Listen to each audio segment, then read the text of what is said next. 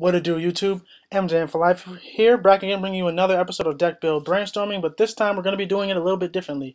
But before that, let me briefly explain what's been going on. I'm on spring break right now, just finished my finals, and I'm going to be trying to upload at least daily, maybe even at the very least every other day, daily at the most. And also, I've been working on I'm starting a new business, and I'm working on trying to play overseas in Japan. So I've been really busy. So sorry about the lack of uploads, but I hope you guys can understand. But anyway, so now on to the deck build brainstorming. What I'm going to do is I've already built the deck, and what I'm going to do is talk about the card that the deck is built around, and then show you the deck, and then show you some clips of the deck in action. So let's just get into it. So this deck is going to be based around a card called Tualatin. It's a level 8 fairy, and its effect is if you have 2 or more monsters before the start of a battle phase, and all the monsters are destroyed by battle, you can special summon this card from your hand, and then you declare an attribute and destroy all monsters with that attribute, and your opponent cannot normal summon or special summon any monsters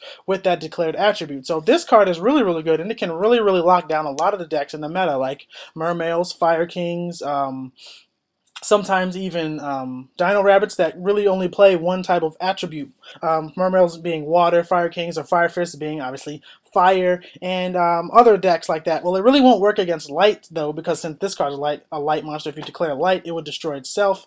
But well, not really Dark Worlds, because Dark Worlds can just discard a card to pop it. But like Inzektor is another card that this can work, another deck that this can work really good against, and this is another way to lock down cards in the meta that and it's a card that nobody really knows about, or nobody's really using or utilizing it to its full potential. It also has 2800 attack, so that's not, I mean, that's pretty good. So I've just come up with a really deck real quick, and I'm about to get into it in a couple of seconds.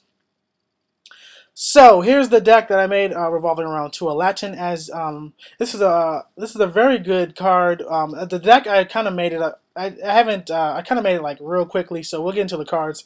1 BLS, triple card D, 1 Chaos Sorcerer, 1 Dark Armed Dragon, 1 Dark Mimic level 3 Tour Guide targets, triple Effect Veiler, 1 Gores, 2 Maxi, 1 Knight Assailant, another Tour Guide target, and of course 2 Tour Guide, 2 Tragodia, and then triple Tualatin. So now for spells we have 1 Allure of Darkness, 1 Dark Hole, 2 Fires of Doomsday, triple Forbidden Lance, that's to protect your Tualatin once it comes out, Heavy Storm, Monster Reborn, triple Space Typhoon, Photon Sanctuary, Duality, and Jar of Greed, which actually combos really well with card D. So extra deck we've got Catastor, Armory Arm, Black Rose, Scrap Dragon, Stardust Dragon, and then rank 3, Leviair, Leviathan, Giga Brilliant, Acid Golem, Tempo, and Zenmaines. And then I really couldn't figure out what to put left, and I'll just briefly mouse over the side deck, which is kind of just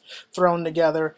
Basically, the main function of this deck that right here is use Fires of Doomsday and Photon Sanctuary to special summon the tokens on your turn. Have your opponent attack over their tokens on their turn, and then once those tokens are destroyed, you can summon Tualatin and declare a type depending on what deck they're running, and potentially shut them down completely from what they want to do. So Tualatin is another kind of anti-meta card that works really well, even against other anti-meta decks, as you'll see in these clips that I have prepared for you guys. So we're going to get into those clips shortly, and I hope you guys enjoy what's to come. And I'll see you in a couple of seconds.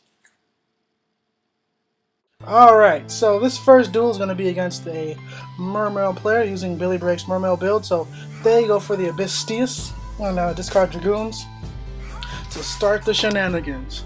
So they're going to add Abyss Megalo and think Marksman, I believe, with the Abystius effect. Let's see what happens. Yeah, goes for the Marksman.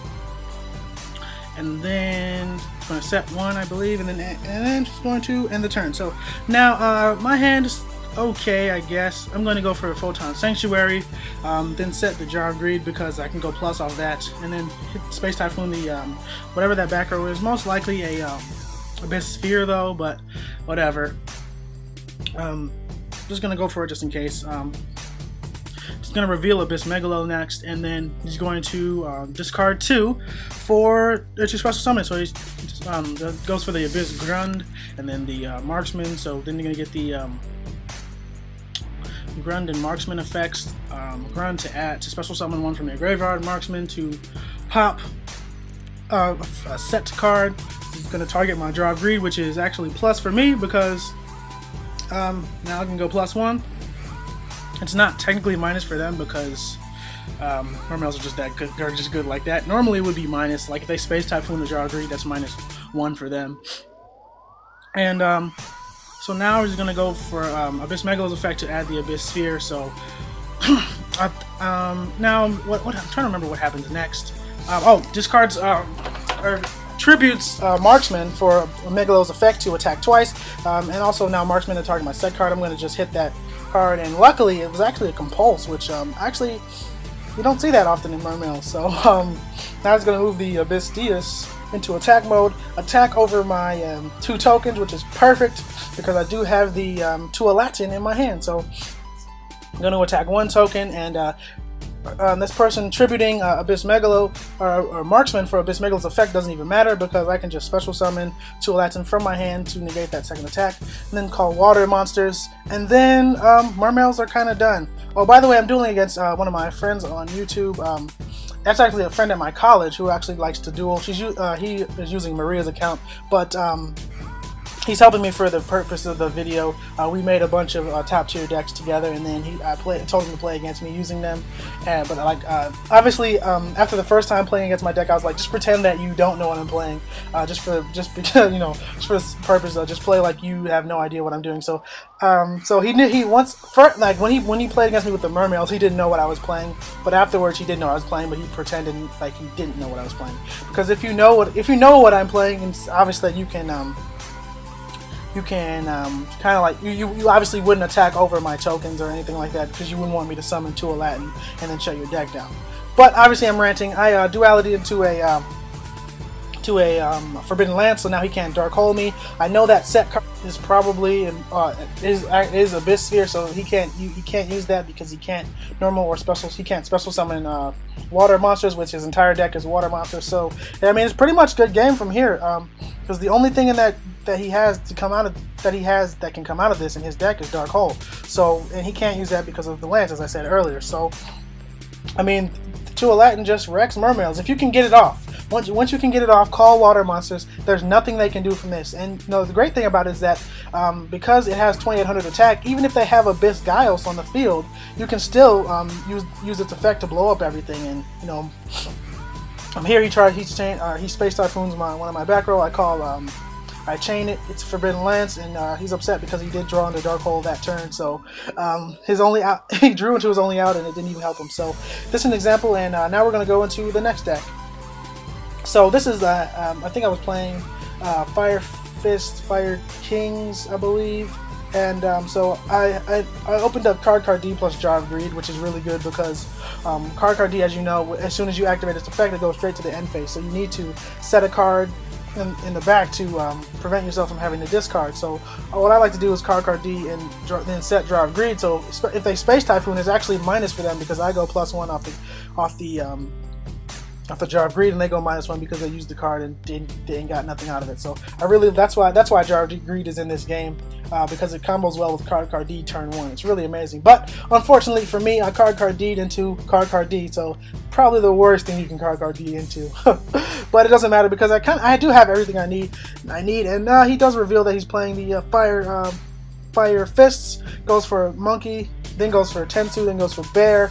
So I'm going to take a lot of damage here. He's going to go for the Monkey effect, send Tenki, and then I'm going to again chain the Jar of Greed, so it's kind of minus for him, but not really though. So now he's going to attack with Bear for 1600. I actually typed in 1600 in the wrong place. So attack for Bear for 1600, attack with Monkey for 1600, get the Bear effect. Bear into Tenki, and I'm kind of ahead of myself, but you guys, if you guys played Fire Fist, or if you play it or you play against it, you kind of know the drill. But I believe that this was the Fire Kings Fire Fists combo variant that this person was playing. So I was debating on maxing, but I really figured like it wasn't it wasn't really worth it. It was just going to be a 1-for-1 anyway. And I just wanted to see what he would. And there was no guarantee that he's going to overlay in the first place, but he does overlay and sets another tanky. So that right there kind of let me know that he was playing the Fire Kings variant, because usually if you're mixing up with the Fire Kings, you have onslaughts and circles, so you don't really have the traps. So this on this turn, I activate Photon Sanctuary, and then I set the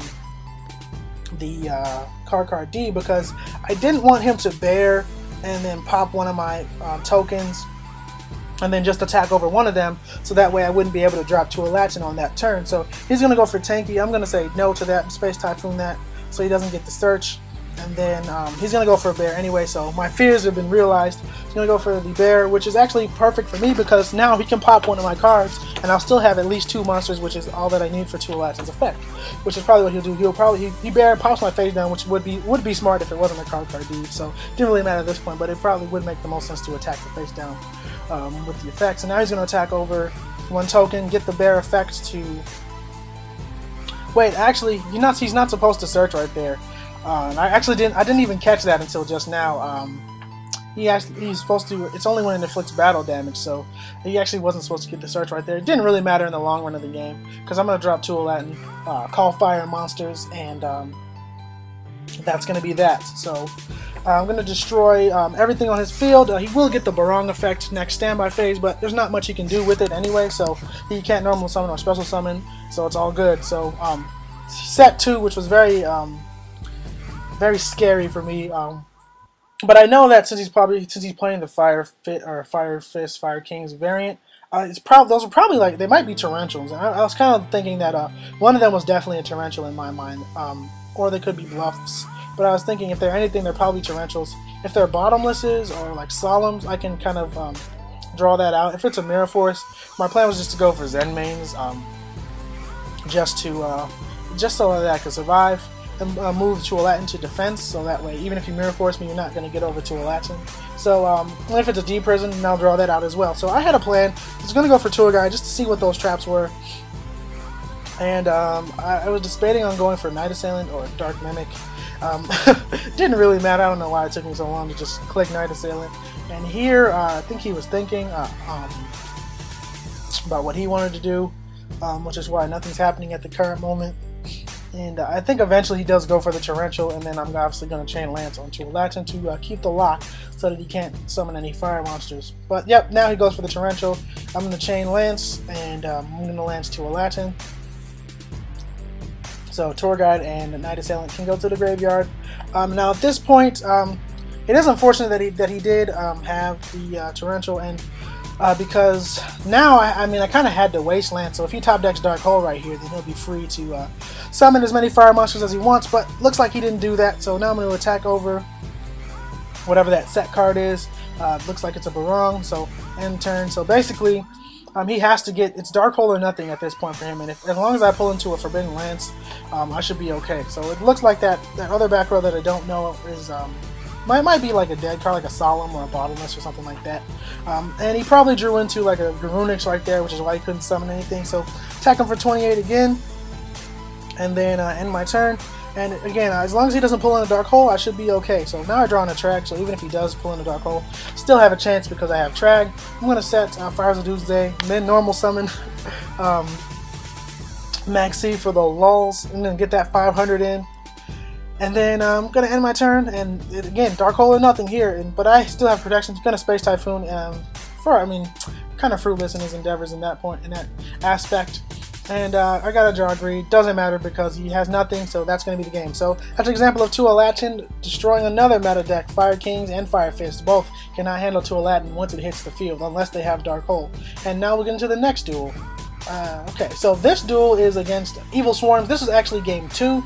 I got completely demolished game 1 because first turn Ophion, a lot of decks can't handle that. This deck especially can't handle that. Again, this is what I was talking about right here. They Space Typhoon your back row, you chain the Jar of Greed. Now they just went -1. So now he's going to go Rabbit, and because I Jar of Greed into Maxi, I'm going to chain that Maxi so I can get another card. So he's going to go for the Heliotrope, I believe that's what it's called. And again, he's pretending like he doesn't know my deck. So if he did know my deck, he would just go straight for Ophion there. But since he's pretending like he doesn't know my deck, he's obviously is going to opt to attack my tokens and then go for Ophion, because why not? And now I'm going to go for 2 Aladdin, call Dark Monsters, and now it's kind of game over. I am fearing the back row because I know Evil Swarms do play a lot of back row, but I did pull into another MST. I think I pulled into one off the Max C, and then another one just straight off the top of my deck, which is really good for me because now that his field is completely free, empty, I should say. And if you guys know anything about Evil Swarms, you know they're like the worst top decking deck ever. And especially after you've gone for the Rabbit play and you're not playing any other normal monsters, even Rabbit is a dead draw. So I'm going to do Space Typhoon that because I don't want it to be anything. Ends up being a Space Typhoon. Now I'm going to go for the Photon Sanctuary. The great thing about these tokens is that they do have attack power. So if they survive a turn, you can still get some damage in. And at this point, I was like, you know what? No fear. I'm going to sack 2 for Gores. I don't even care. And at this point, I know he has nothing, and I don't even care. I'm just going to attack. No fear. No. And he was telling me that he didn't have anything. So I was like, good game, bro. So as you can see, this is a couple examples of 2 Aladdin just wrecking certain decks. Now, obviously, it wouldn't work against decks that use multiple attribute monsters, kind of like the Elemental Dragons that are out right now. But a lot of the decks in the meta only use 1 attribute. So that's going to do it for this video. Hope you guys liked and enjoyed it. Don't forget to rate, comment, subscribe. And if there's anything else or any cards you think I should add to the deck, feel free to leave us a comment in the sections below. And with that, I'm out of here. Deuces.